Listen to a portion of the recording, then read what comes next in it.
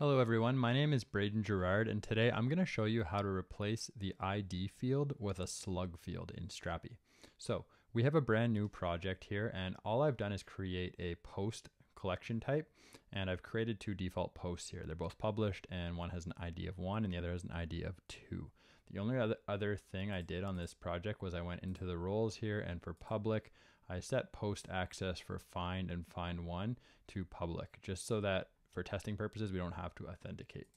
So we have those two post objects in our post collection, and one other thing to note about these post types is that in the content type builder, when I created them, I gave them a title, which is text, content, which is rich text, and I gave them a slug. Now the slug has the type of text, but if we look into that a little more, I've added it as a required field on the post and also unique field, so that we can't create two posts with the same slug. This will be important later when we're looking at how we're querying for our posts using the slug. So let's go over to the code and we'll take a look at how we can do this. So in our source folder, we're going to go to our API and we're going to go to our post collection. Now what we want to do first is we want to create a custom route. So we're going to make a new file in here. I just like to call my custom routes custom.js.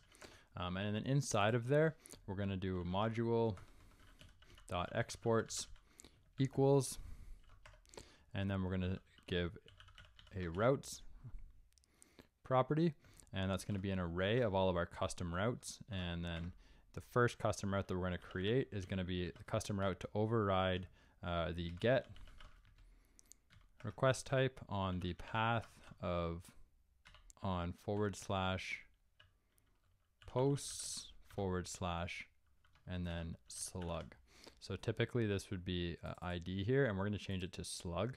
And then we're also going to say what handler we want this path to go to. So we're going to say that we want it to go to our posts post.findOne. And that's going to be our overwritten action that we're going to override in our custom controller. And then finally, we're going to pass a config here just to say that auth is false for this custom endpoint, just so that we don't have to authenticate for testing purposes. We're going to save that, and that will override the default posts/ID route to hit findOne, and now it'll take a slug and pass it to the findOne, overriding the findOne action in our custom controller. So over to our custom controller, we'll go to our post controller, and we're going to create a custom controller inside of here.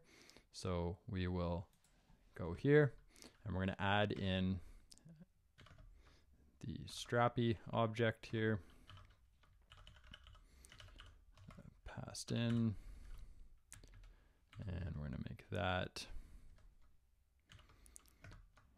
a function, and inside of here we're going to create our custom controller. What did I do here? Oh, took away a quote by mistake. There we go.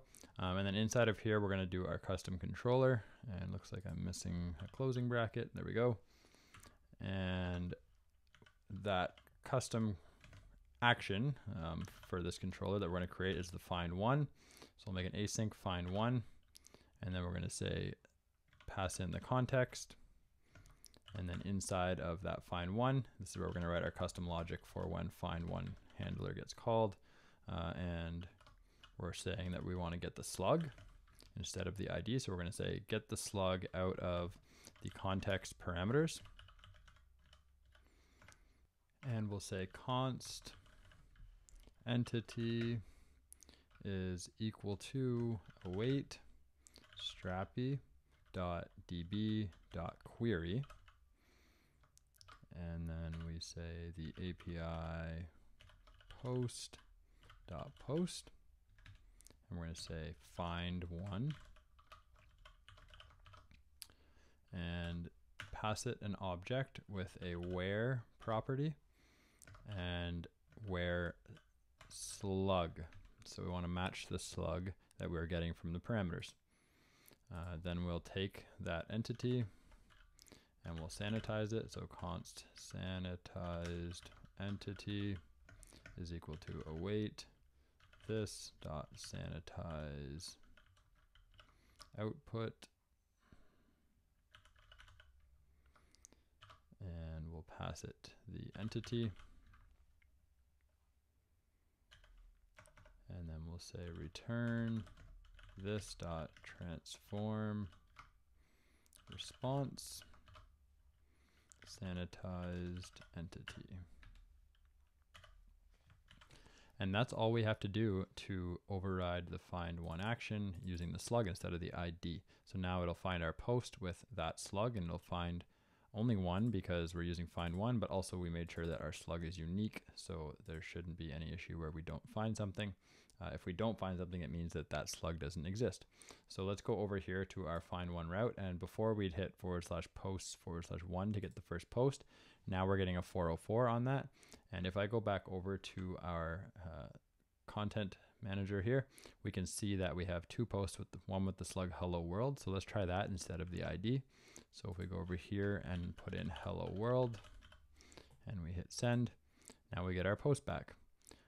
And we can also change this to, let's say, post 2. We'll see we don't get post 2, but if we put in coding is fun, we will get that post back. And there you have it. So that is how you override the ID to use a slug instead inside of Strapi.